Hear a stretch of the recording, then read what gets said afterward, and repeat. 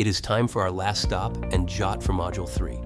Don't forget to grab your handout. Our last stop and jot pointed out the key concepts related to the connection between assessment and instruction, with a point of emphasis on the 4 stages of the assessment instruction cycle: assess, evaluate, plan, and teach.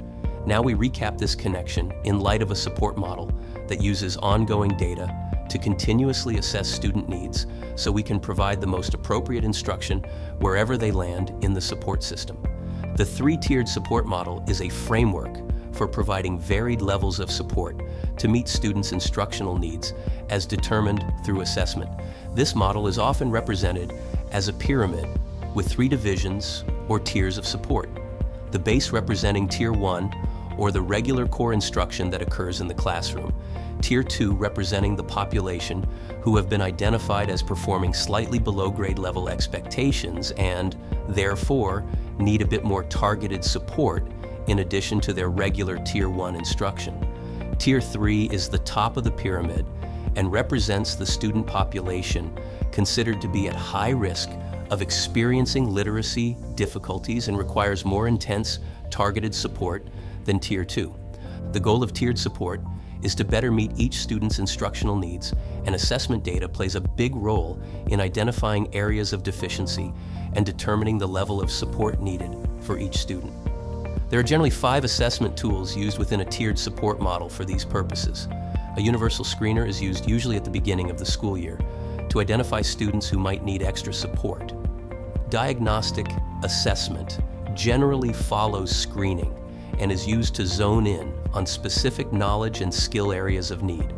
Progress monitoring tools are then used for regular periodic checks of progress throughout the intervention to be sure the right skills and knowledge are being addressed for each child.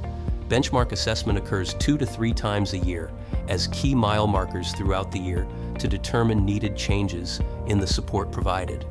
And then the final assessment tool is the end-of-year assessment that provides a summary of student growth relative to grade level expectations. The last lesson in this module helped us make assessment connections across key areas. The first being the discussion of the what, why, when, and how of data collection within each literacy component area: oral language, phonological awareness, phonics, fluency, vocabulary, comprehension, and writing. The big idea being that if there are focused areas of instruction, then there must also be focused areas of assessment, as assessment guides our instruction. We also discussed that in addition to the basic areas of literacy, there are other factors that contribute to students' academic success, and that we are responsible for developing these skills as well. We started with metacognition, the process of thinking about one's own thoughts. We have to teach kids to think for themselves. We have to refrain from jumping in too quickly to solve their problems.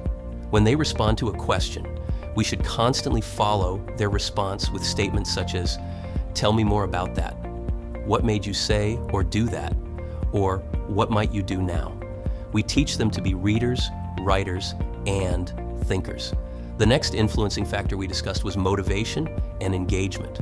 We know that if students are interested in something, they work harder to figure it out, and being actively engaged in something fosters motivation. Learning is an active process, and not just mentally. Young kids need to be physically engaged in the learning. Learning is an active sport.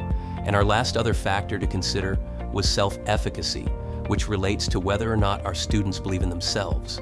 Students who struggle need even more support from us in building their self-confidence, self-importance, and feeling that they are an important part of our learning community.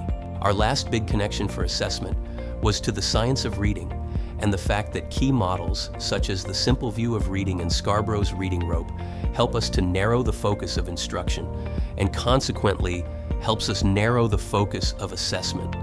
One last big takeaway.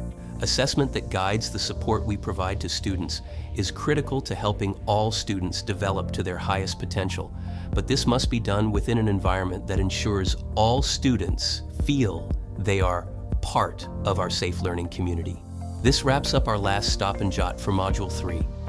How can the big ideas we have covered relate to your classroom planning and instruction?